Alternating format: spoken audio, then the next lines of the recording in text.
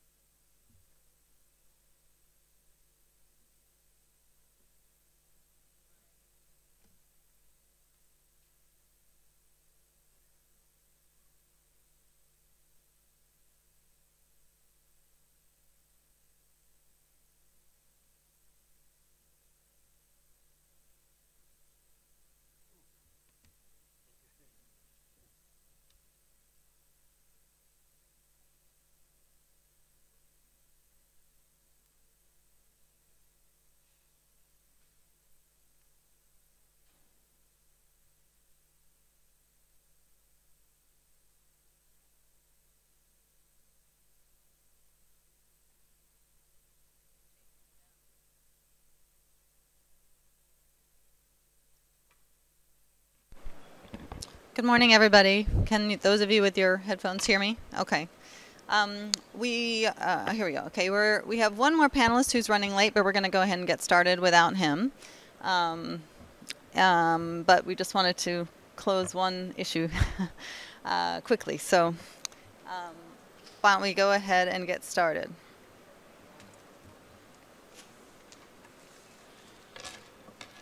So good morning and welcome to Day 3 of the IGF. My name is Liesl Franz, and I'm with the U.S. Department of State. And welcome to the workshop on cybersecurity public policy that achieves privacy and civil liberties. I'm sort of delighted by the scheduling of this workshop today because I think there's been so much conversation already about the issues that we'll be dealing with today. So I'm hoping that once we hear some opening remarks from our panelists, then I'm hoping we can engage in a robust discussion that picks up on some of those earlier comments. The idea for this workshop was to look at cybersecurity from a public policy perspective that includes the synergistic relationship between cybersecurity, privacy, and civil liberties, and trying to look at it through the lens that those three issues are not mutually exclusive or always in conflict, that there is a way to deal with them that are mutually reinforcing, that are multi-stakeholder in nature, and can ensure the necessary environment to protect individuals as they utilize the dynamic and empowering medium that is the internet. So without further ado, I'm going to give a brief introduction of our expert panelists, and I commend you to their full biographies on the IGF website because they are truly all experts in their field. Our first panelist today, we are sort of a little out of order now, so we'll try not to confuse you. But our first remarks will come from Michael Niebel, who is the head of the Task Force on Internet Policy Development at the European Commission. He worked on the Commission's data protection directive, and also was working on cybersecurity issues. So he has a nice nexus for today's conversation. Then I'll turn to Ms. Yara Salam, who is currently the program manager of the Women Human Rights Defenders Program at NASRA for the Feminist Studies in Europe. Her current work involves managing the first program in Europe that focuses on women human rights defenders, how to be able to support them, and document the violations that they face from state and non-state actors. So she'll provide a very specific example of a country dealing specifically with these issues. Then I'll turn to Kevin Bankston, who is Senior Counsel and Director of the Free Expression Project at the Center for Democracy and Technology. It's a Washington-based nonprofit organization dedicated to promoting democratic values and constitutional liberties in the digital age. And then we'll turn to Nizar Zaka. He is the founder and Secretary General of the Union of the Arab ICT Associations, or IJMA, and that now counts for 16 regional members, which makes it the largest ICT network in the Middle East and North Africa. In addition, Mr. Zaka was recently appointed as Vice Chairman of the World IT Services Alliance, I believe in their last meeting in Toronto, correct? Great. And then last but certainly not least, we'll hear from Robert Guerra, who is a civil society expert specializing in issues of internet governance, cybersecurity, social networking, multi-stakeholder participation, internet freedom, and human rights. He's the founder of Privaterra, a Canadian-based company that works with private industry and intergovernmental organizations. And he works as a special advisor to the Citizen Lab at the Monk School of Global Affairs at the University of Toronto. So pretty much my job is to moderate and get out of the way.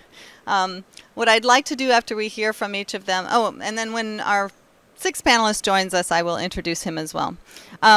But once we hear brief remarks of an opening nature from each of the panelists, we want to make this as interactive as possible.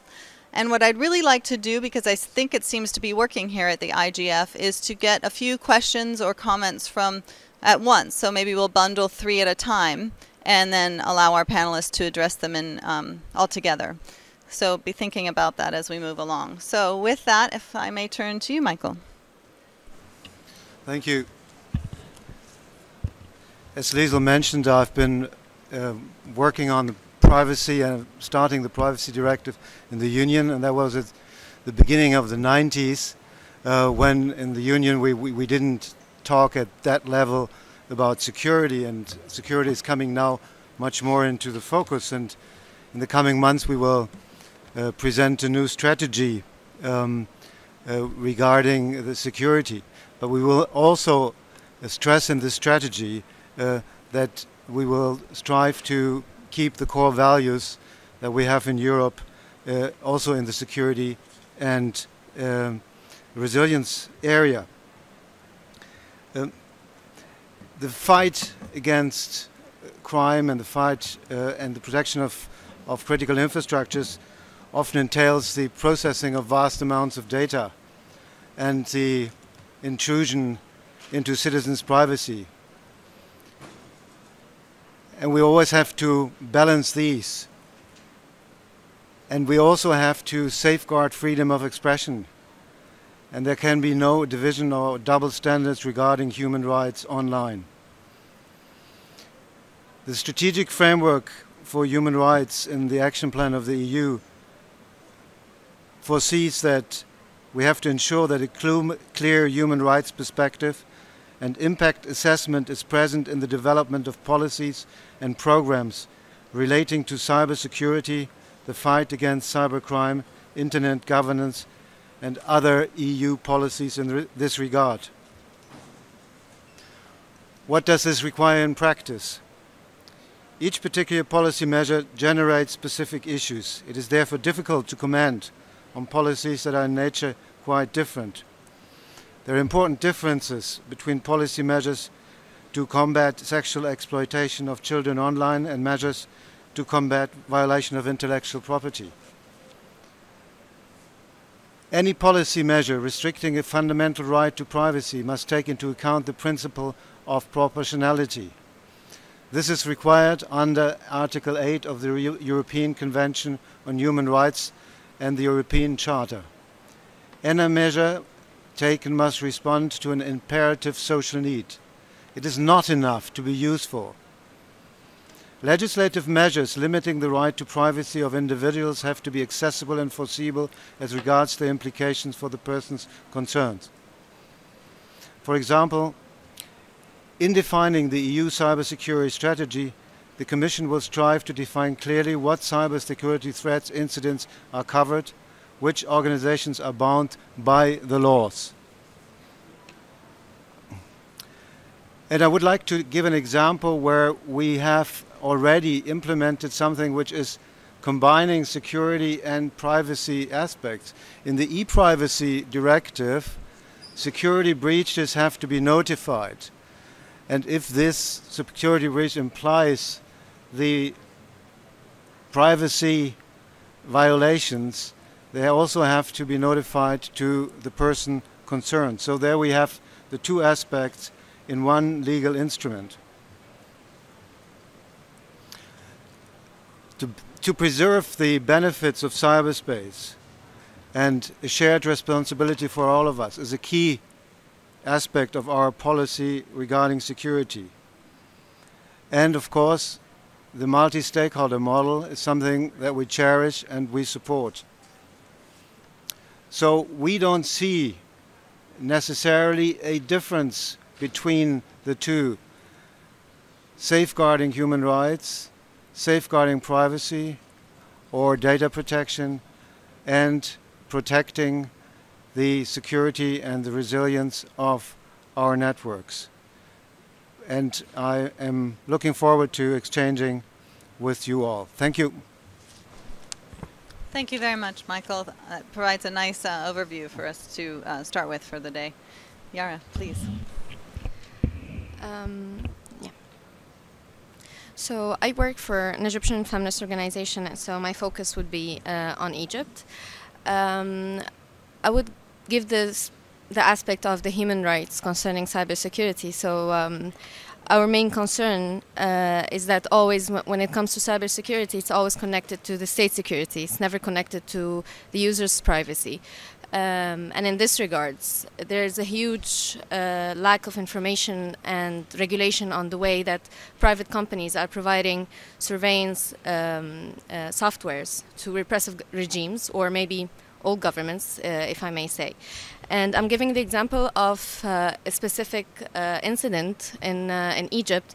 Activists were able to break into the premises of the state security during the revolution time, and they found papers that dates back to 2009, in which a software company called Gamma Group International, which is a European-based company that has the headquarters in the UK, and it had an offer for selling a software called FinFisher with 388,000 euros, which equalized to 2 million Egyptian pounds. And all the papers are scanned online, so they're available to anyone to see. And it mainly said that it can actually access and hack all Gmail, Yahoo, Hotmails and Skype accounts for activists for any kind of reason. And they gave a free trial to the Egyptian government. And there was a report by the IT department and the Service Security department in the Ministry of Interior, saying on the 1st of January 2011, so it's like 24 days before the revolution started, saying that they did the free trial of the software, and it's an excellent tool to hack into people's accounts and emails and so on. If activists weren't, or if Egyptians were not able to enter the premises of the state security, they would have never knew about the software. And we don't have any access to public information about anything related to our security. We don't know what happened to the data that were collected by the government during the trial period. And up till now, I cannot really say that we succeeded in removing the regime. So we still have state security, but with a different name. It's called national security now. But the thing that we're missing at the moment, I believe that we need transparency and regulation concerning exchange of spyware, between companies and regimes, or whether between governments and each other. And I'll leave it to here, and I'll wait for your comments or questions if needed. Thank you. Great. Thanks, Sarah, for the very specific and provocative example. Thank you. Kevin. Hi, thanks for having me. My comments are going to focus on protecting fundamental rights when formulating national and international cybersecurity policy and the important role of civil society in doing that.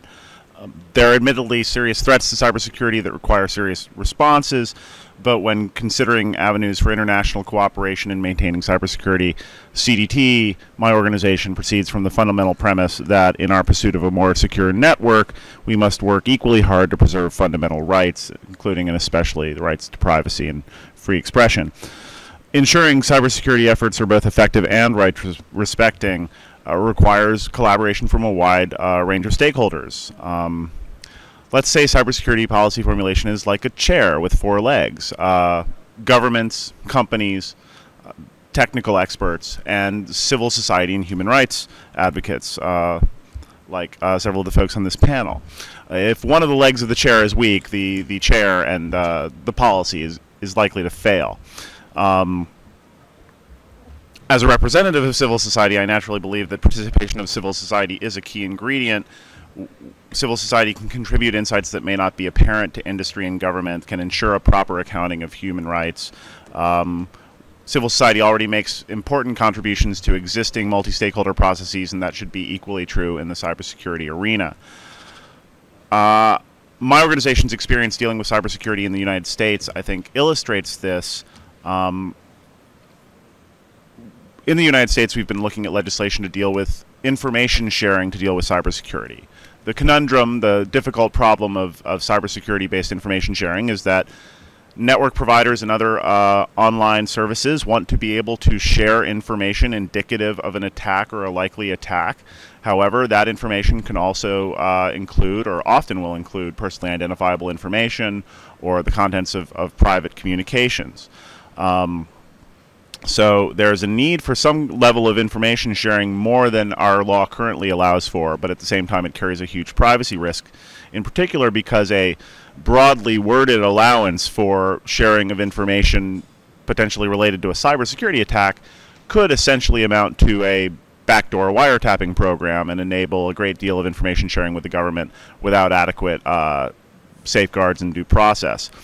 So earlier this year, civil society, and including my organization, backed by an activist community in the U.S. that was energized by its victory in defeating SOPA and PIPA, the copyright enforcement bills last year, worked very hard to get amendments to a cybersecurity proposal in our Congress's Senate, a bill called the Cybersecurity Act. And working with policymakers and technologists and companies, civil society was able to get a number of important improvements to this bill. We were able to get restriction of sharing between government agencies such that the information shared by companies would only go to civilian agencies rather than the military. Civilian agencies typically being more transparent and more accountable than the military. We got limits on the types of data that could be shared, limited to very specific types of threat indicators. Specific limits on the use of the data, where before the data could essentially be used for investigation of practically any crime, we narrowed it to primarily cybersecurity crimes. We got amendments that free expression, First Amendment protected speech in our country, could not be considered a cybercrime and did not rise to a cybersecurity threat that could warrant information sharing. And we finally got a number of reporting mechanisms that would ensure that everyone had a very good idea of what type of information was being shared, by whom, to whom, and for what purpose. So, put very simply, we were able to get a number of amendments to this bill, which the Senate will be taking up again now that the election has concluded. We were able to get changes to this bill that were consistent with fair information practices principles. I think that was in no small part because this was a fairly transparent process that involved civil society to the utmost. In contrast, CDT is concerned about the possibility of the International Telecommunication Union attempting to set cybersecurity policy, as some member states have proposed. If you go to our website, we have a number of ITU-related resources, or I have some handouts here if you're curious about our position. I don't want to turn this into an ITU panel, but we are concerned that the process of revision of the ITRs is not transparent or inclusive enough to ensure the setting of good, strong, and just cybersecurity policy that fully accommodates human rights concerns. Rather than amending the ITRs to include references to cybersecurity, we think all stakeholders, including the ITU, should be focused on strengthening the consensus-driven multi-stakeholder models under which the Internet is developed and continues to flourish, including the forum we're attending today. So, thank you. Great. Thanks, Kevin. Nizar, if I could turn to you. Thank you. Our organization, I am Secretary General of an organization that deals with ICT, private sector. I represent the ICT private sector in the Middle East and North Africa. And we feel that, I agree with Yara, that most of when we discuss cybersecurity in this part of the world today, we are discussing what Secret Service wants to do in order to monitor and to control the Internet in our part of the world. Today we feel that new components are being introduced to the equation, which is religion, and a lot of the laws, a series of laws are being tried to be passed at this time in order to invade privacy under the name of security and protecting religion and safety online. And we want to make sure that the multi-stakeholder approach is available in this part of the world, and especially to have everything starting from freedom online and the freedom of expression to be the base for anything we want to start. And this is only can be protected through the civil society to be a major stakeholder. Once we provide the civil society, the local, the national and regional civil society with enough awareness and information in order to have a very solid position on the issues. So far, there is not enough awareness on all these issues in this part of the world by the civil society. So this is what I think needs to be done. Great. Thank you, Nizar. Robert. Sure. Excuse me for my voice. I'll try to speak as loud as I can. First of all, thank you all of you, and thank you, Liesl, for inviting me on this panel. What I'm going to try to do is just share some of the perspectives related to the work that we've done at the Citizen Lab, both related to research and some of the policy recommendations. I've just tweeted a comprehensive paper actually related to this, which I'm happy to share with Liesl later. I think if we're talking about civil society and different stakeholders and the importance of civil liberties, I think what we first have to realize is who are the actors in cyberspace and how has the space evolved over the last many years. If we want to try to define cyberspace as the connected networks and all the policies around it, what we've seen over the last 5, what I would say probably 10 years, is an increasing role of governments, and particularly in kind of intelligence and the military complex in the issues related to cybersecurity. In a sense, we've gone from an open network to a more securitized network, where governments are including them in their national defense plans and other issues as well too. And so it's key as the space is increasingly where governments are being involved, or it's seen as a national security issue as well, that civil society and other stakeholders be alert to that and be able to speak the language to make sure that they're included in the conversations, and that any policy positions that they take forward be comprehensive and use the language that the others are doing as well too.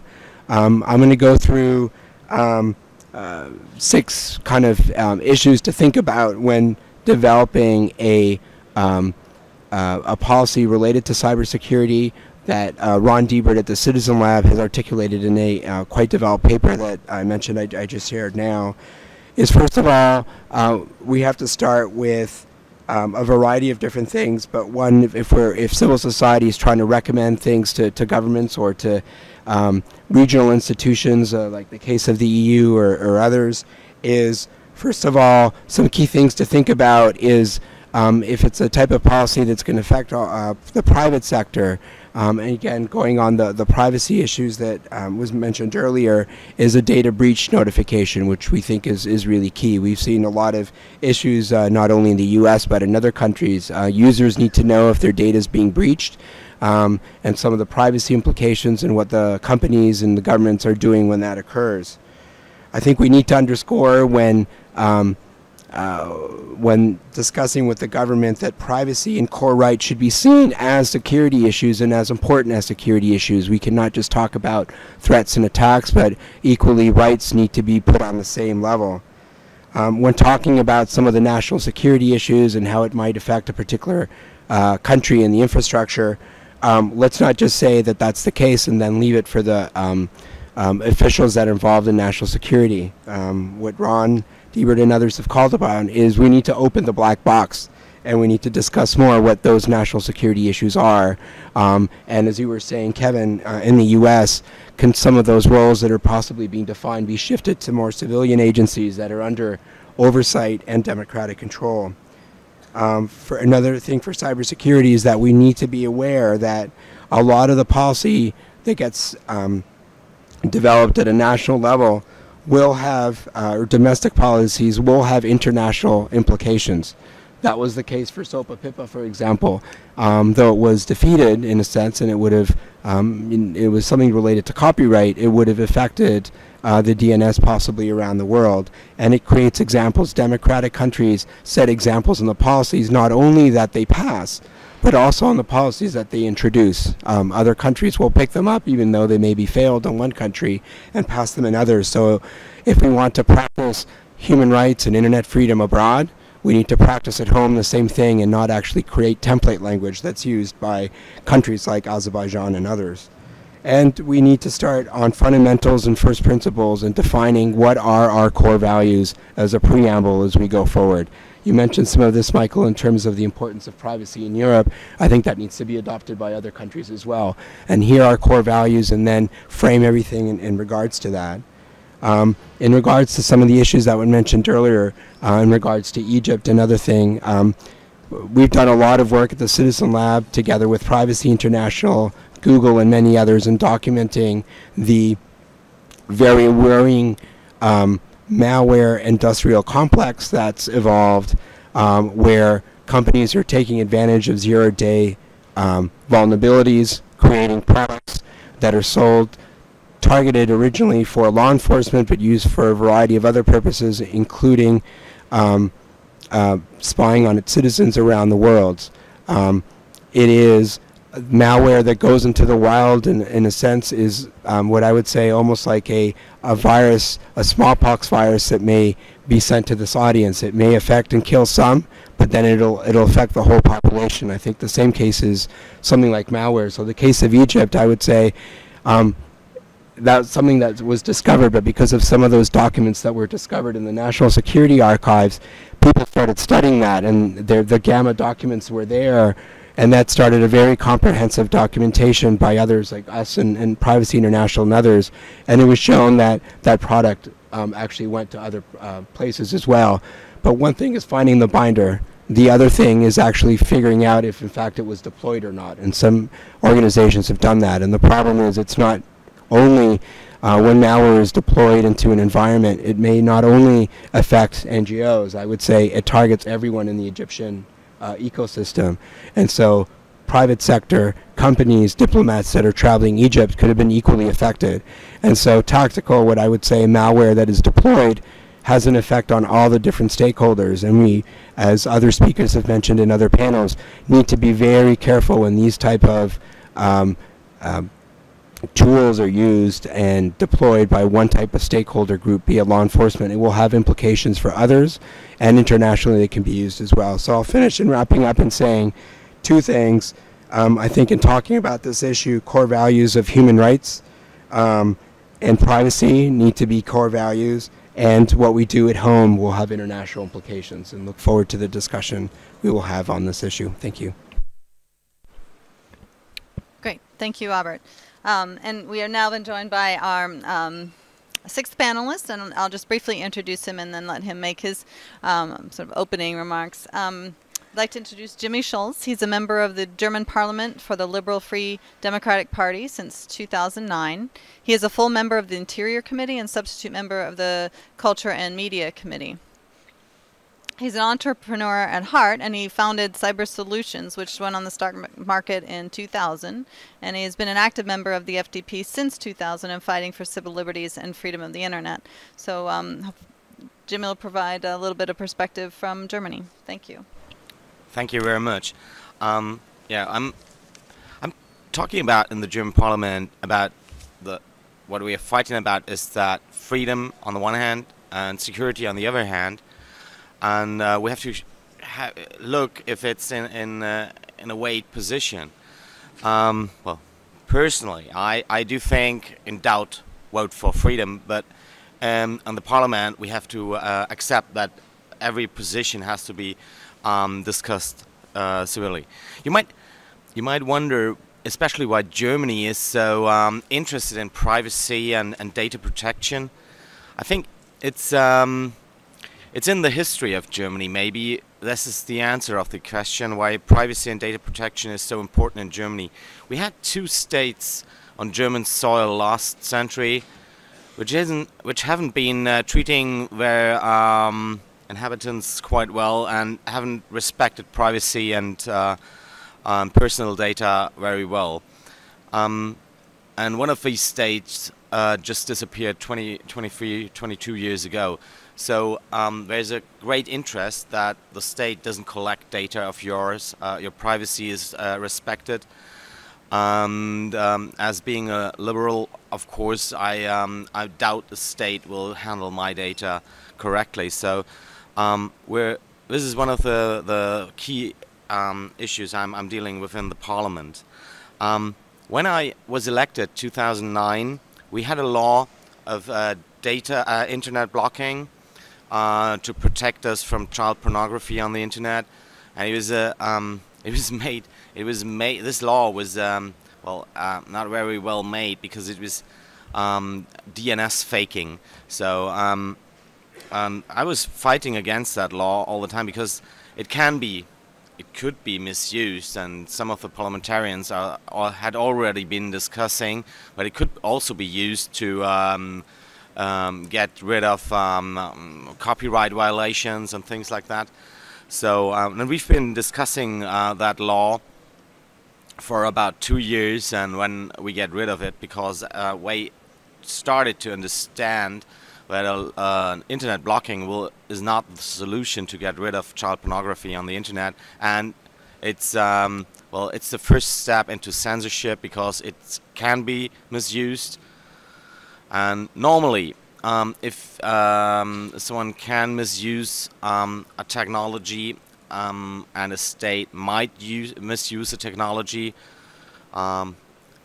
it doesn't take much time until it is misused, and we had that discussion very early that this law can be misused, for example, for internet blocking of unwanted political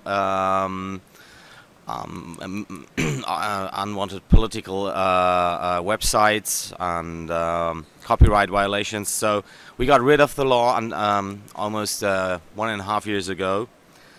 And when I was elected in 2009, we had a law for data retention, and I was fighting against that since 2005, 2006. And the federal law of Germany, your constitution, justice said, okay, this is unlawful. So we got rid of that too. It's not that easy right at the moment because European Union wants us to have data retention, but we're not doing it right now. We're not going to have it, and we're going to fight against it in the next couple of years until we may have changed it in the European Union. And we've done a lot of other things concerning cybersecurity and trying to protect on the one side, and on the other side trying to protect freedom and civil rights. On the other hand, we've been establishing a cyber security defense center where all the information is gathered together, but on a basis where everyone can say, okay, I'd like to offer your information, but you don't have to. I think that's a good way to start, on the one hand side, security, and on the other hand, to respect freedom and civil liberties. That's for the point. Great. Well, thank you very much for providing us with very specific things to talk about. I'd like to open the floor for questions and discussion, because I think there's much fodder provided this morning, and as well as throughout the, as I mentioned earlier, as well as throughout the IGF to date. So I think there's a microphone. Thank you very much. Can we take some questions? And just for those that joined late, what I'd like to do is take 2 or 3 questions at a time, and then allow our panelists to address them so that we can have sort of a dynamic discussion. Why don't we have one question there, we have one question there, we have a third for our first round. Great. All right, thank you. Go ahead. Okay.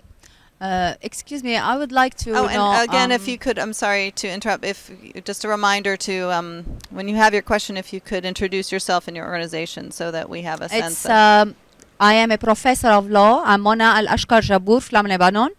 I'm the instigator of the Pan-Arab Observatory for Cybersecurity and Safety. So, we work on capacity buildings in Lebanon for legal and technical and security people. So now I would like to know, I don't get your name, I'm sorry, because I arrived late, but I heard that you're not going to have a legislation on retention of data.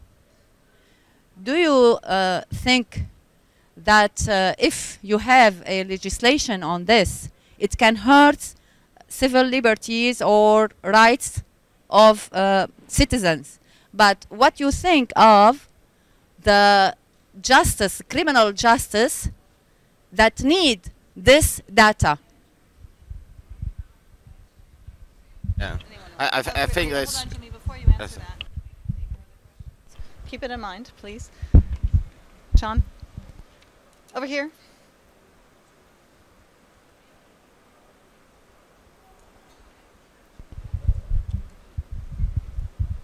Hi, my name is John Laprise. I'm a professor at Northwestern University in Qatar. I also am a consulting scholar for ICT Qatar, but I am not speaking in that capacity today. It seems that from many of the panelists, one of the most pernicious threats to the issues we're talking about are from intelligence entities, intelligence organizations. I don't see them represented here. If we're talking about a truly multi-stakeholder discussion, they're not part of the conversation, and they're the biggest threat. What can we do to actually get them involved in this in order to have that conversation? I could look at the audience and ask if anyone's part of an intelligence entity. I'm pretty sure no one's going to raise their hand. So, but they have to be included if we want to make any progress, because to a large extent, they're both opaque and they're unconcerned by this conversation unless they get involved. Okay, thank you, John. And we have another question in the back. Can I, sorry, ask, thank you. Good morning. We'll have our own Phil Donahue show. My name is Ray Short. TV reference. Sorry, go ahead. So sorry. Took my earphones off. My name is Ray Short, and I work for Counterpart International. I manage an information security Internet Freedom Project for USAID. Nizar, you had mentioned that increasingly religion is entering the fold of civil liberty questions online. I hope I am not opening up a Pandora's box, but I'm curious how the other panelists believe that religious freedom and the speech thereof can be protected when religious frameworks are different in different countries. That is, for example, some countries will consider some speech online blasphemous, while others consider it core to protecting pluralistic speech. Great, thank you. Why don't we cover those questions as you would like? We'll start with Robert. In no particular order, I'll try to comment on each of them. So in regards to the issue of the intelligence agencies being missing or not, I think it depends on the venue. So what I will say is that every year for the last 3 years at the Citizen Lab, we've been convening a meeting in March called the Cyber Dialogue. I'll plug the conference at cyberdialogue.ca, where we actually make a point of inviting intelligence, military, law enforcement from government, from the U.S., Canada, and abroad, as well as others, civil society, and the different private sector type of entities that are keen. Because we do think that everyone is talking about cybersecurity. There are some issues where we all have in common. We're all, in some cases, may say we're all under attack. Some of the things that we've tried to discuss with them and others is if there are issues of attacks, where are there possibilities for collaboration? If data is to be shared, how can that take place in an ethical way that protects the privacy of the data being utilized? And there are key stakeholders to have there. They may be under-resourced in some countries. In some countries they may have a lot of resources. And if they are able to identify issues or threats, they may be able to mitigate billions of dollars of economic damage and loss of data by organizations. I know that in different countries some of those collaborations take place. I think it's just what's key for those type of discussions take place is a culture of trust and a culture of common language. And you know, my feeling is that in venues such as these that are incredibly very public and very open, it's difficult to have a public engagement. And so for our meeting, we do it under Chatham House rules, and we tend to publish kind of a summary of non-attribution of the conversations. And so I think that's really key to happen. I know that some initiatives are taking place that are key in regards to that. So you know, I'll mention on that. I think law enforcement was supposed to be on the panel, and they were not. I think in regards to data retention, I'll let others talk about this with more authority, but I will just say that in regards to data retention, one of the key issues for a lot of countries that have privacy protections in place is, first of all, securing the data that is retained is a technological challenge. If it is not done properly, then that data will expose personal data and lead to identity theft. It can also be aggregated and used in a way that contravenes not only best principles, but I would say international or regional law as well. So the fact that there are bad criminals out there and they need to be caught is not something that is new now. It's always happened, and law enforcement perhaps needs to be better, but just having more data is not always the challenge. But I know Kevin had probably a lot, and Michael, to talk about kind of data retention. In regards to religion, I think we need to be a little bit careful it is possibly a Pandora's box, but it does stifle speech. So the issue of we, in our access contested publication that we published about a year ago, we had a researcher from Malaysia talk about how religion is being used to stifle and to censor the internet and has some cybersecurity issues. I think one has to be careful. I think what we've seen is that under the guise of religion, a lot of governments try to censor in contradiction to their international human rights agreements that they've signed on to. And so I think we need to be careful, much like defamation, that it is a Pandora's box and used to filter and to do other things that aren't necessarily what the government can do. Thank you. Robert, I know Jimmy wanted to respond, and anyone else? Kevin and Michael. Oh, everybody. Thanks. Okay. Do you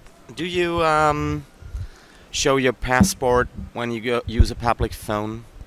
Do you register every letter you send at the post office? No, you don't. It's a liberty right. It's your right to send a letter without anyone knowing that you've sent the letter. And you can use a public phone without anyone knowing that you are using the phone. These are essential rights of communication in the free world. And of course, on the internet, you can register, you can save every data, but not every technical thing we can do is something we want to do. It's essential even to communicate, and it's essential right of privacy and liberty rights, that you can communicate anonymous, and that you can communicate without anyone knowing that you communicate and to whom you communicate. Of course, it might be useful to well, defending criminals that you have this information.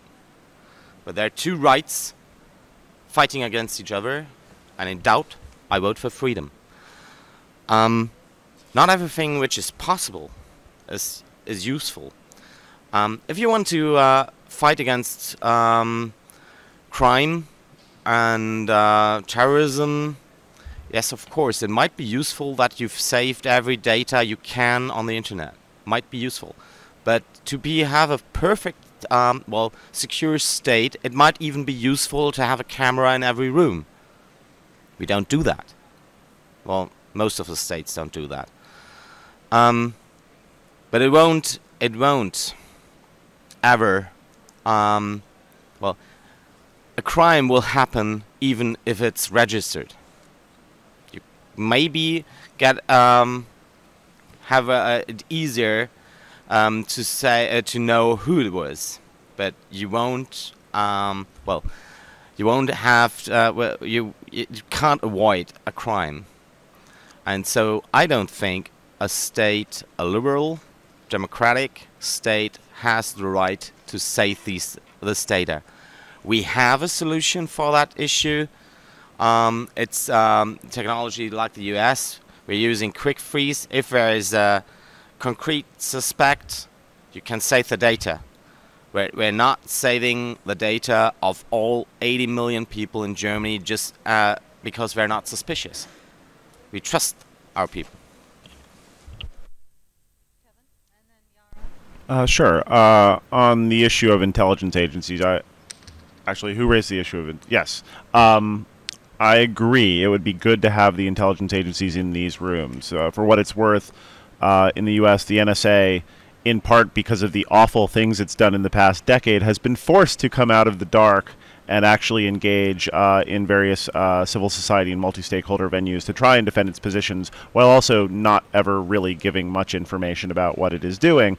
So I, to some extent question the worth of having the intelligence agencies in the room, but it couldn't hurt.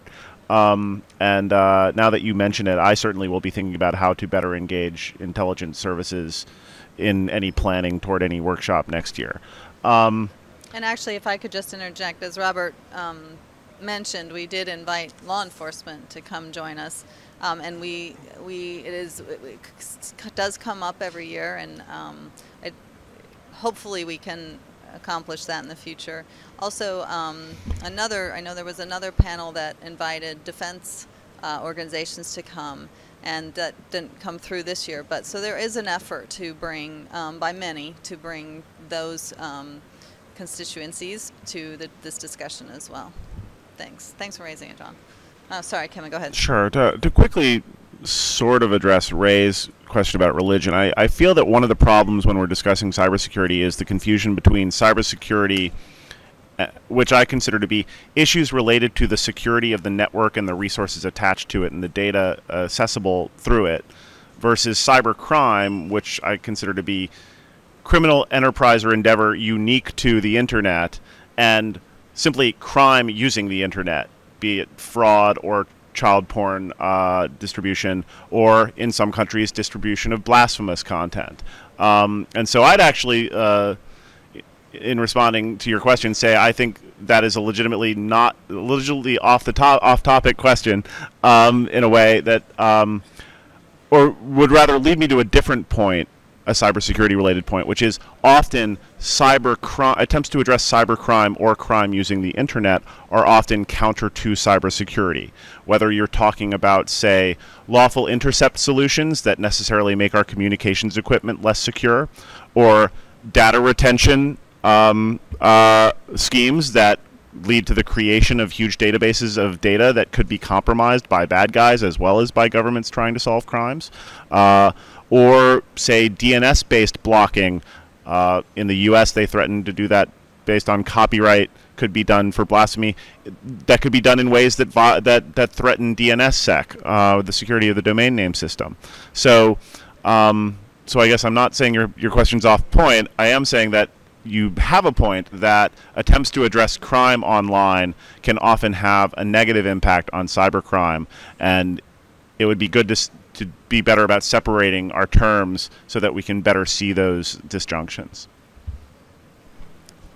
Thanks, Kevin. Yara, and then Michael, and then we'll take our next 3 questions, which I think starts with you. Do you have a question coming up? And was it you that had a question? Not yet. Okay. All right. Yara, go ahead. So I have just 2 quick comments. One with I'm not an expert in data retention, but there's always seemed to be a reason for violating human rights. So we in Egypt, they torture criminals because they're not doing their jobs. Criminal investigation, they're not doing their jobs. So the easy way out, they would tell you, we can't really do anything. Do you want your car back? Do you want your house back? We have to torture them. And in the same way, if there's other ways that respects human rights and people's privacies and individual rights that you can actually work through them. You don't have to use everyone's data. So for example, in Egypt, the security service have personal data about everyone. People were amazed on the amount of papers found, really unnecessary papers and emails printed out, transcriptions of phone calls for nothing. They do surveillance just out of precaution, which is totally the easy answer. So I don't think, I think it's too dangerous to always take a pretext of human rights violations. So I would leave the experts in retention. I think their answer is very better than mine. But this is my point of view concerning religion. I also think it's very dangerous to bring in the discourse of having religious or cultural sensitivities or relativity of human rights into the internet sphere. So the same governments who are actually doing it offline and human rights institutions such as the Human Rights Council are keeping on bringing it up online. And private companies are also being blackmailed for this. So if you take the example of Google blocking the video against the Prophet in Libya and Egypt and then removing the blockage, then now they're facing legal cases against them in Egypt because now users knew that they were able to block it. So why aren't they anymore? So I think it's really, we have to really insist that the internet is an open and free space. And always the limit of free speech is the incitement of violence from my point of view. So if we keep it this way and try to push away the discourse of religious and cultural sensitivity, because this is really objective and depending on each and every person, you cannot really generalize within a country. So I think we have to keep on pushing for that discourse not to enter into the open and free internet sphere. Thank you. Great. Michael. Thank you. Briefly on the question of intelligence being present. I mean, you don't have to go that far. We have this discussion and discourse with law enforcement. And one example where this discourse takes place, and I think in an open and transparent way, is in ICANN when we talk about WHOIS. Because there is this tension between law enforcement, you can see it in the room, and the privacy authorities. So there is a transparent discussion on this tension. On data retention, Jimmy was pointing out there is a tension also between the European legislation and what you are advocating, but it's very fruitful and understandable. But this discourse is also taking place in a very transparent and very, vivid way, and in that level. And on cultural values, we have one thing that has been, it's not only the religious question, for a long time with us is that there are different orders and constitutions in the world, and we're not going to change them. We have the First Amendment in the United States that goes much further than some national legislation. And even within, for instance, in the case of Germany and Denmark, Nazi propaganda or speech, there are different legislation. And these are conflicts that we will not be able to solve, but it shouldn't be something, an instrument that impacts on the security and the security. This discussion, what is security and what is done on the online malicious attacks, that can be, we can deal a day on that, but it should be kept really unemotional and at the level where we have most threats today, and it's becoming more threatful every day. Okay, well, thank you very much. Other questions for our next bundle of topics? Can we start back here? Mona, can we come back to you once we let other people have a question? Great, thank you. But the gentleman back here needs a microphone. I probably should just do it. Hilda.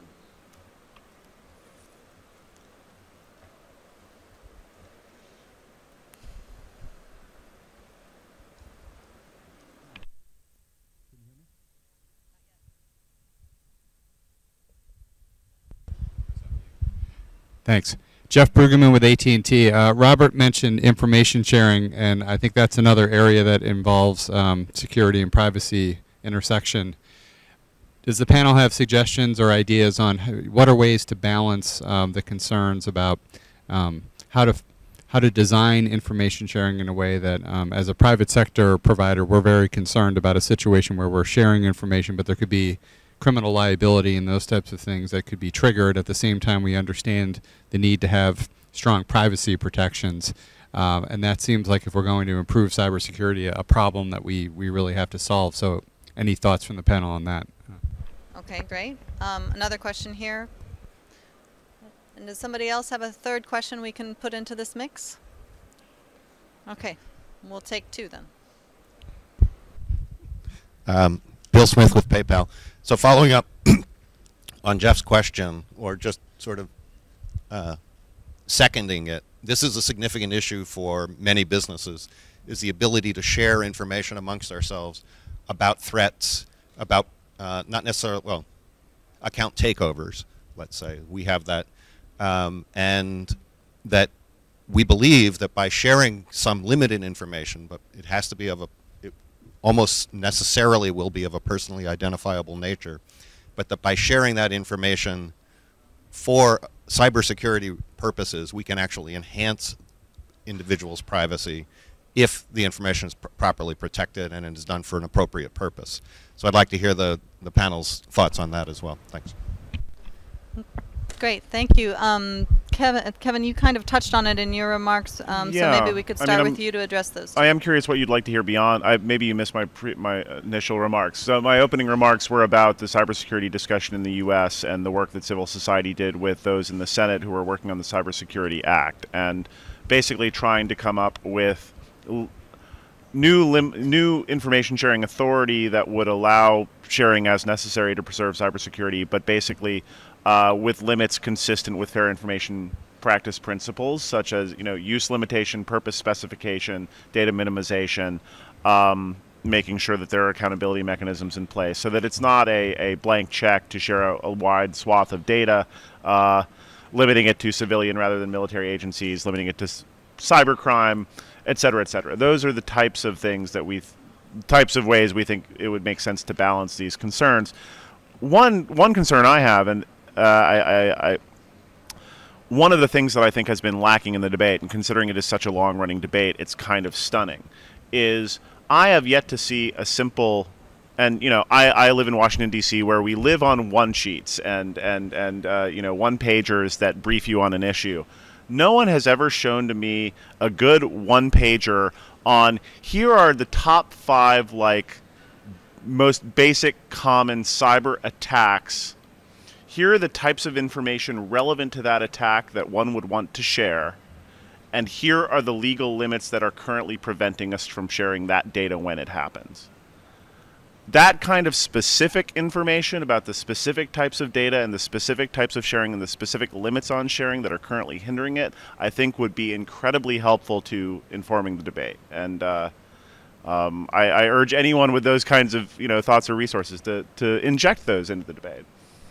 Thank you, Kevin. I'd also just to touch on that a distinction that I think is important here, because we've been talking a lot about sharing information with the government in this panel, and I think both questions address another element, which is sharing information between companies. And does that interject a different situation or different requirements, or to some degree alter the way that we can address it? Because that was, as you know, kind of a big discussion in this particular legislative debate in Washington. I do think it does change the debate a bit. The human rights and civil liberties concerns are lessened to some extent, although certainly in our legal framework and perhaps others, to the extent one has obtained consent or authority to share information with a third party, it may be that legal protections for that data don't follow the data to the next person you've shared with, such that it would actually be easier for the government to get that data from the person it was shared with rather than from the company directly. But I think that the same basic concerns, although they would probably be cast more as consumer privacy concerns than as human rights concerns, would adhere even with business sharing, and you'd want the same types of limitations in terms of only sharing what is necessary, stripping out identifying data where possible, limiting it to specific cybersecurity uses would be sensible. Okay, I think Michael and then Robert want to address those two, and then we'll start another round. Yeah, just to add from the European perspective, that would not be outside the law. So the European data protection legislation, and we currently are discussing an updated, no longer directive but directly applicable legislation or regulation, would be applicable both for private operators and government. So even exchanges between both or the data protection legislation would be in place. So this is just, and it's rather in detail regulated. Robert. I just want to get maybe to the second question about kind of account issues, and a little bit of context, and then a couple of kind of suggestions and try to answer it. I think the issue of account issues is one not only that affects companies. I think a variety of different stakeholder groups, be it government, but particularly we saw in the case of the developments in the Middle East, activists were using a variety of different services, be it YouTube, Facebook, Twitter, and elsewhere, and some of the governments directed some very sophisticated attacks or very crude attacks to either disable SSL or infiltrate some of the social networks, and a lot of accounts were taken over. And a lot of the companies weren't necessarily monitoring or knowing what was going on. And so I would say that for human rights, some of the human rights groups and some of the academic researchers that are following the targeted threats to civil society organizations online, sometimes because they're looking at it, will actually see attacks taking place, or will hear from the activists about strange things happening to their accounts. And there are no formal mechanisms currently for that to be exchanged with different companies. And what ends up happening is that depending on the trust relationship that exists, and I'll just say from personal experience with the Tunisian uprising, if you call it, I just had a lot of contacts in Tunisia because of the World Summit on the Information Society in 2005, and a lot of colleagues would tell me we're having issues. And it was because of personal contacts, either at Google, Facebook, or Twitter, that those companies actually recognized what the problem was. And so what I would say is that there's a great need. I would say that there are institutions or organizations that exist at a national level, academic and corporate level, that are called computer emergency response teams. And that is missing for the NGO sector. And having that sector being able to coordinate and share through those type of mechanisms with companies and elsewhere. NGOs are not really resourced. They don't have access to the malware working group and all these different things that companies do to see where things are happening place. So I would say, one needs to take a step back and find ways of increasing maybe the informal type of contacts when those type of things. What companies can do is have very clear information on their sites that when such type of attacks take place, what people can do. One of the biggest complaints by activists on the ground, and some of the companies has fixed this since then, is that there was no single point of contact and there was no way to track that question over time, how the company dealt with it. And a lot of time tickets have been open for well over a year in regards to getting an account recovered. And it was because identity policies or other things. And so I would say that, and I know some of my experience when I've dealt with different companies is sometimes you'll get a ticket, you'll get someone call you, you'll get an update, you can go in, you can see how long it's been open. I think there's some just normal consumer type issues that can happen, and those need to be shared, and I would say that would be a great panel for next year's IGF. What are the different companies doing? What are the different governments doing in regards to dealing with incidents? If this happens in the ICANN space, doesn't happen here. Maybe that's a good idea. Thank you, Robert. Yara, I know you wanted to address the point. I just want to continue on this point with the Egypt case, because one of the also leaked papers, thank God they entered into this state security premises, is that there were meetings between the three telecommunication companies with the communication ministry and the interior ministry of actually an emergency room that allows the government when they need it. It happened before the huge labor strike in 2008 in Egypt, and they were planning it in 2011 as well, because they knew it was going to be big. They didn't know that it was going to turn this way. But anyway, they had a plan of cutting old communications and slowing down some websites or cutting it completely down. Of course, I'm not sure, Annie, I think all of you know that the government in Egypt shut the whole communication, the internet and mobile phones, so people were completely separated from the whole world and their families. But this is actually another way of how private companies can cooperate with repressive regimes. But another thing, they first shut down a couple of numbers for activists that were open online for legal support for protesters. And when those activists came to the company saying like, why did you shut down my mobile phone? They were like, we were instructed to, and if we would say no, the whole company would close down in Egypt. So to that extent, that when a company opens up in Egypt, they have to sign to a contract saying that they should abide by any commands coming from that relates to state security, national threat, and elsewhere. So to that extent, private companies are very important and they have a big role in support of human rights or violating it on the other side. Thank you. Thanks, Yara. Okay, well, let's go with the next round of questions. Mona, I think you wanted to come back to something. Then we have a question there. Let's start with Mona. And then, just 1 second. Let me see if there's others to follow up. And then you, and then you. No? Anyone else at the moment? Okay. Be thinking about a question. Okay. Go ahead. We all know that since the appearance of what we call now the government or the state, government's work relies mainly on data gathering, data conserving, data following. So data is very important for government to ensure not only security, but our rights and civil liberties. So I have the impression since a while now that some systems, because some systems abuse, everybody is talking about choosing between liberty, freedom, and security. It's not the issue. We want them we want the two of them.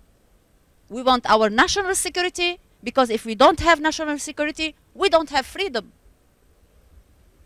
Now you have a regime that is abusing, is a thing.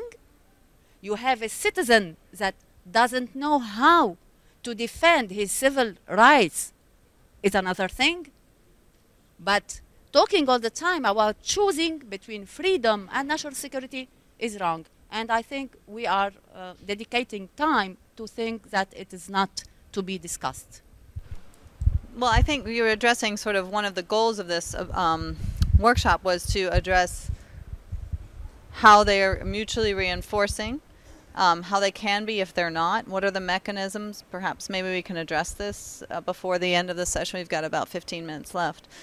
If the mechanisms for that kind of synergy don't exist, how do you create them, or what are good models for that we've, we might have touched on some here, and that can fuel some of the discussion. Question there before we move on. Go on. Hi. Am I being heard? Yeah, I am. Okay, I had a question for you, and I'll start with a comment and a two-part quick question.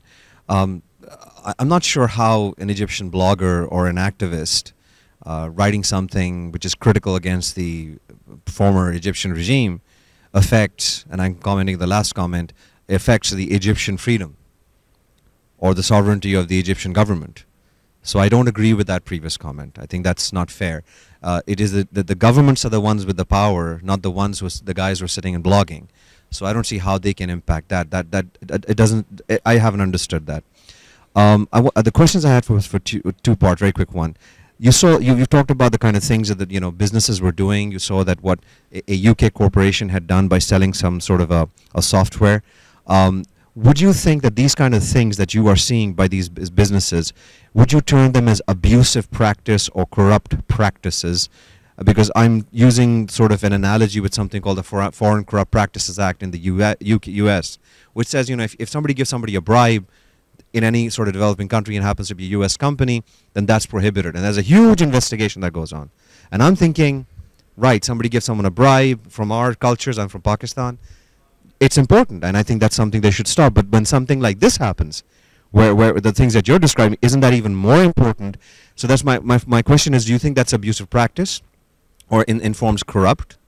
And the second question is, what would you expect as someone within Egypt or from the UK government, or from the US government, from other governments where these corporations are, what can they do to try and help you for these things not to happen? Thank you.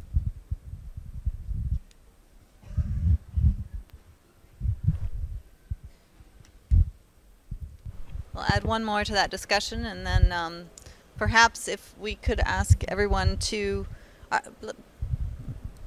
after this one question, does anyone else have a question to add at the moment? Okay. Perhaps then once we include this last question, if I could ask each of you to answer the questions or respond to the comments in a sort of closing way, and we'll just go down the line so that we can address any number of issues that you want to in the questions than the discussion we've had today. We've got about 10 minutes left. Does that sound okay? Okay, thank you. Last question to add to the mix. Sure. So Bill Smith with PayPal.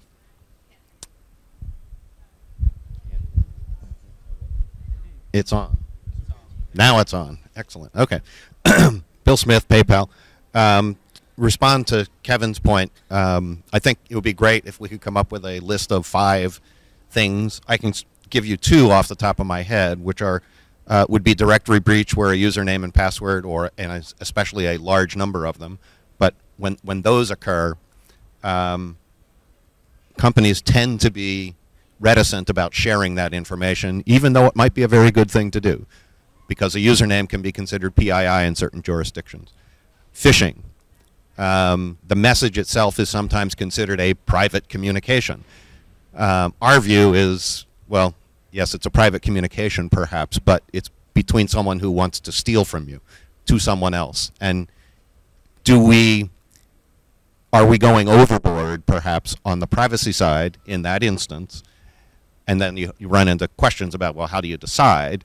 But we have an issue because if the fish is directed at us, PayPal, eBay, or any other companies, if we don't learn about it in a timely fashion, we can't do anything about it. And the half-life of a phishing site is now 24 hours. So we need to act very quickly. And so there's another example. In some cases, we may get notified. Other cases, corporate counsel will say, no, we won't share anything. And the real issue is it's a liability issue. There isn't necessarily case law in the United States that would support certain actions, and so companies are hesitant to move. There's some of the issues. I think so. Just in response, and we'd love to work with people to make it more obvious that we should be doing the right thing in the right moment and sharing the right information. Yeah, and I mean, I'd just really like to respond. You know, the content of a phishing email is one easy, concrete example. It'd be great to have more. I certainly wasn't intending to question that there are certainly legitimate sharing needs. The question is, I still don't feel that the debate has gotten to a point where we've actually been able to have a really constructive discussion about how to narrow the information sharing provisions. Well, yeah, but thank you, and we should talk more. Great. Why don't we go ahead and just go down the line to close out addressing the comments, I think, from the wide range of security that provides for privacy and freedoms, specific questions about the company involvement and how to further that, and very tactical information sharing questions. So from very broad to very narrow. Take your pick. Okay, thank you very much. I'd like to come back to the idea to have intelligence here on the panel. It would be a great idea. Maybe you've heard of that Keith Alexander, the director of NSA, appeared on a DEF CON conference in Las Vegas, which was quite surprising to me when I attended that. And he was saying, we're not spying on every American. There's space for just most of them. He didn't say that, but it would have. It could be nice to have people like that at the IGF and get further on with ideas like that. But to come back to that very complicated thing between security and freedom and liberty rights.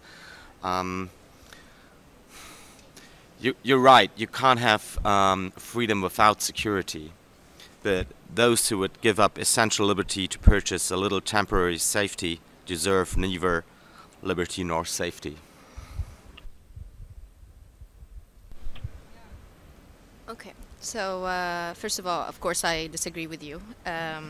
I think national security is totally overrated. I'm sorry, but spying on activists blogging and organizing for a protest, where protest is illegal in Egypt at the moment, is really not, we're not going to have a protest with guns. We're very most of the activists are generally peaceful, using their pens and their ideas, and being imprisoned for this. So actually, thank you. I don't want to turn this into a conversation. I'm just commenting. As you had the right to comment, I have the right as well. So I don't think that this is a good trade-off. National security is always talking about bombings and terrorists and so on. Well, monitoring all the people didn't prevent terrorists attacks from happening in Egypt and from happening elsewhere, I guess. I would think, I'm a lawyer, so I cannot really say it's abusive practice or illegal practice, but I really wish that that it would be at one point illegal to sell those softwares and to also sell tear gas and to also sell other arms that were actually used against protesters and peaceful citizens. Having very strict surveillance on your citizen doesn't make you any safe or any secure. Violating the individual rights of your citizens doesn't make you any more democratic, doesn't give you a good example. It's not about a few countries using surveillance, and it's not about a few countries abusing their powers or something. It's a trend all over the globe. It doesn't only happen. The US sends people to get tortured in Egypt, which is something because they cannot do it at home. They send it to us because we are the torturers of the region. That doesn't mean that the US is free of torture. So I wish we can, specifically on your question on how people in the UK and the US can help us, is there are a few campaigns, for example, against the tear gas distribution and the arms, and how there was a huge thing about how there were arms being sent and tear gas during the Egyptian revolution by ship, and there were people protesting there to prevent it from entering the country. This is something that I would really think would help us. Pressure groups from different countries where those companies exist the companies that sell spy software or other arms used against protesters or any kind of like dissent happening in those countries, especially when it's well known that those regimes are using it against their citizens. Thank you. Thank you, Yara. Go ahead, Kevin. So I am going to agree with you to the extent that I think that discussions of rights versus security are not that productive and not where we should be focused. Although I certainly also agree that national security is the most often abused rationale, the reason, the most often cited reason for violating fundamental rights. But if you look at, the security situation in my country, 9/11, which is, I was in Lower Manhattan for 9/11. I experienced that. It was very unpleasant. I take national security very seriously. My national security agency implemented a widespread wiretapping program that, in my opinion, I think was clearly illegal. And we had inspectors general from our various military and law enforcement agencies do a report on that program, and ultimately concluding that they couldn't find any evidence of any significant anti-terrorist impact of this program that violated the fundamental rights of, I believe, based on whistleblower evidence, every American. You know what did have a fundamental anti-terrorist impact in my country? Hardened cockpit doors to make sure that terrorists couldn't take over planes and use them as missiles. And that didn't impact anyone's fundamental rights. I think that analogy maps to cybercrime actually pretty clearly. We're often so focused on securing the network when we maybe should be a little more focused on securing the software and securing the resources. Why don't we focus a bit more on improving the software and improving authentication methods, basically strengthening the walls rather than surveilling all the roads to the house. Those types of efforts to improve cybersecurity would not implicate fundamental rights at all, but would improve our security significantly. Thank you, Kevin. Michael. Yeah, agree with reinforcing the walls. I have missed a little bit in the discussion that I had said from the beginning. I think there is not necessarily a contradiction between the two, and we have seen it in the legislation, now our e-privacy directive, and this will be expanded in the security strategy. But there should be some of these intrusions should be really an exception, and these things shouldn't be in a gray zone.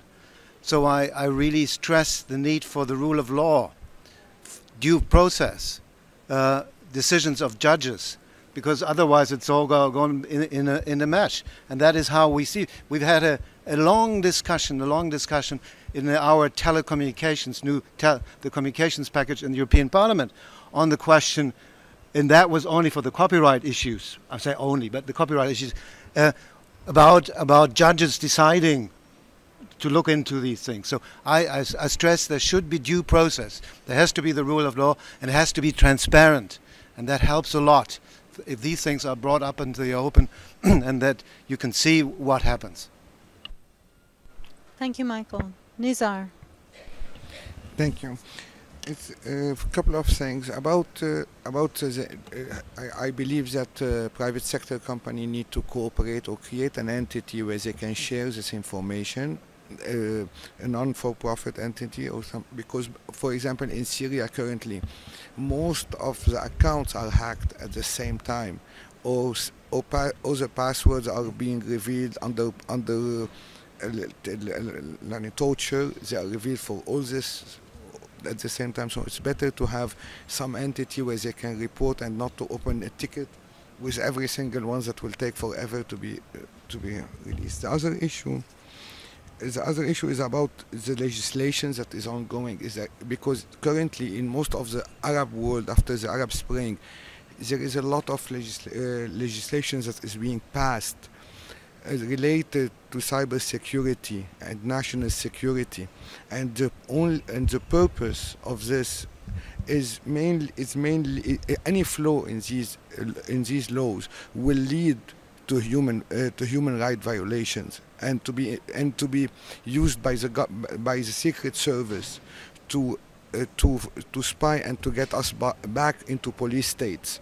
And that's why we need to be very careful on this area. Currently, we have been able to stop many of these laws, like LIRA, like the e-transaction laws in Lebanon. These two laws, they were called by many organizations as the Gestapo law, because we're getting really backward into becoming every citizen becoming guilty until proven innocent. And the last one I would like to, every single government human right violation has been covered as national security issue every single time. And this is, we need to be careful that we don't play this game. National security and the human rights. Human rights is the priority. National security comes second. The only way we have a nation and we have a security because we are human and we have our rights. Thank you. Thank you, Nizar. Thank you very much, Nizar, for some very powerful comments there.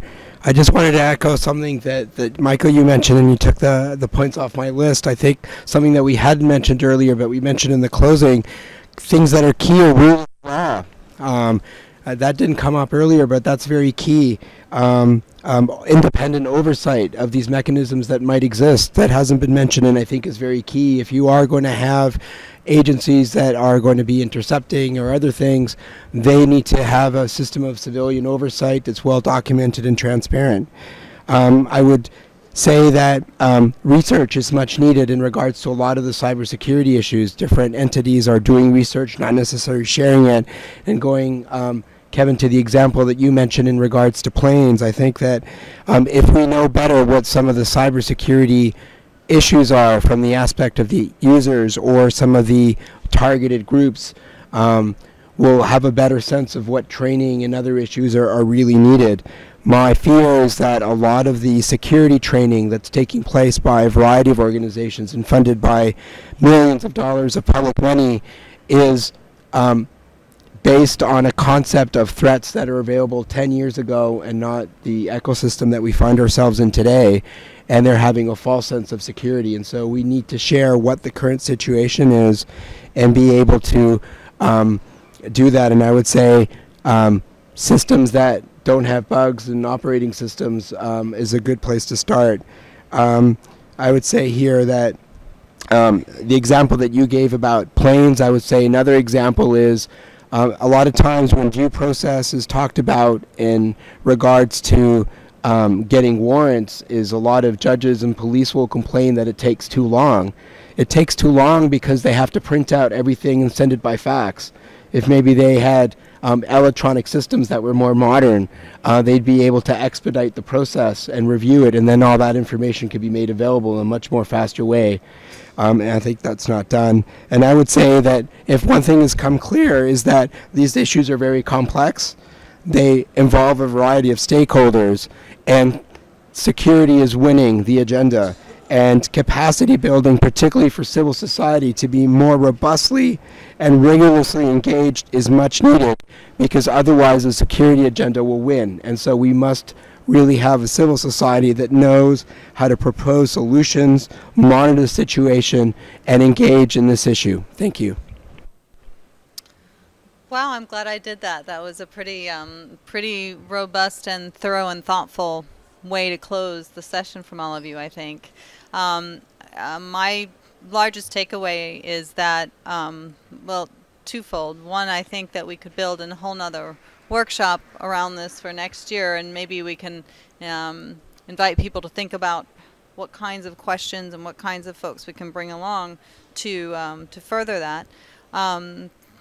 Second, I think this conversation isn't over even for today. The Security, Openness, and Privacy main session is this afternoon's plenary, so it's another opportunity to hear some of the dialogue around these issues even today.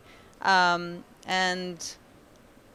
lastly, Robert, you made a suggestion about a workshop for next year, and we have perhaps collectively our work cut out for us to bring some of the law enforcement and intelligence community that aren't here now to the table for next year. So those are my three sort of takeaway points, and I think we got around to finding ways to work it together in the course of the discussion today, and I urge us all to continue to try to do that. Thank you all for coming. Please join me in thanking our panelists.